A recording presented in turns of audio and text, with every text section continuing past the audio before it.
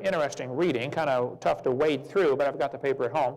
Here it says sample number 454 is 17,000 years old. Sample 455 is 24,000 years old. But if you read, it says this is the same sample as 454. Interesting. Sample number 299 is less than 20,000 years old. Sample L137X is greater than 28,000, and yet it's the same sample as 299.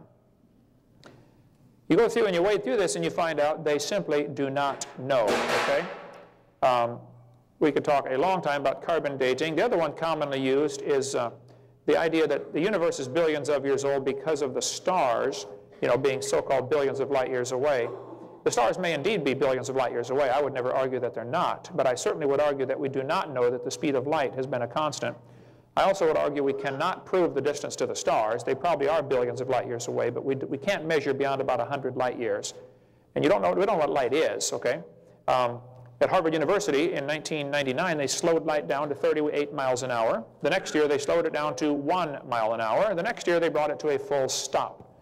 The speed of light was brought to 0, done at Harvard University and Harvard Smithsonian Center for Astrophysics, and also done at Cambridge. At Princeton University, they speeded light up to 300 times the speed of light.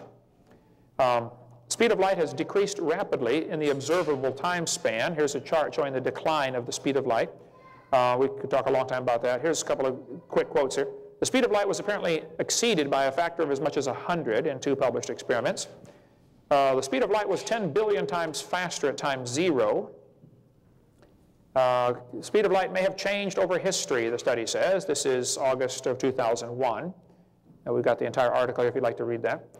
The shocking possibility is the speed of light might change in time during the life of the universe. So I think we do not know that the speed of light has always been consistent. So typically the most common arguments for a great age for the universe are the speed of light, the distance to the stars, and the radiometric decay. Now, it doesn't matter which radiometric decay you use, be it potassium argon, rubidium strontium, lead-208, lead-208, it doesn't matter. They're all based on obvious assumptions. 80% of potassium in a small sample can be removed by distilled water in 4.5 hours. You mentioned skull KNM ER1470. Richard Leakey found this skull in 1972. Before he found it, the KBS Tough had been dated by many methods at being 212 million years old. When Leakey's famous KNM ER1470 skull was found in 1972 under the KBS Tough, it really caused quite a ruckus in the paleontological community because you can't have a human skull that old. So they quickly decided, well, we must have misdated the KBS Tough. Even though it had been dated many times before, including Nature magazine, April 18, 1970, they said the KBS Tough is 212 to 230 million years old. Richard Leakey finds a relatively normal human skull, and obviously a skull, under the KBS Tough. Well, they said it can't be, something's wrong here. So they redated the KBS Tough. It took 10 samples, and now the numbers range from 0.5 to 2.6. That's a 500% error. Your Honor, I don't think they know.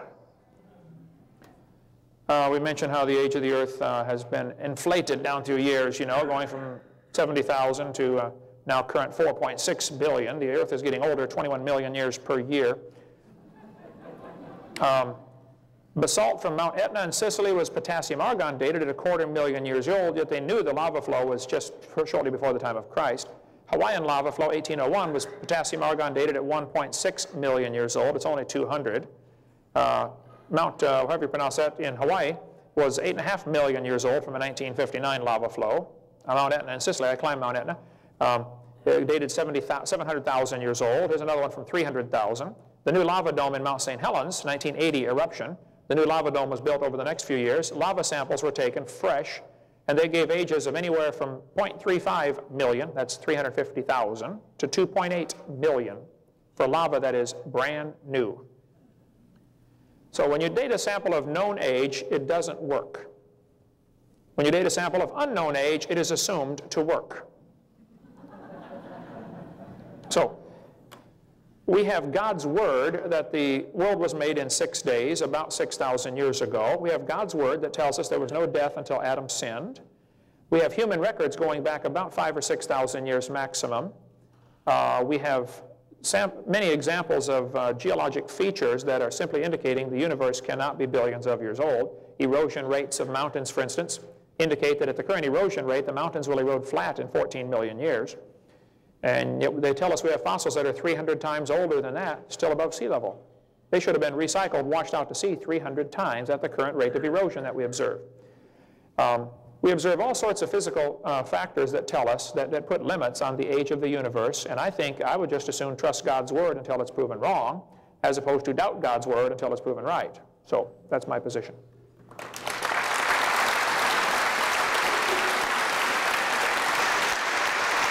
Coexisted, which is accurate? Dr. White, we'll start with you. All right.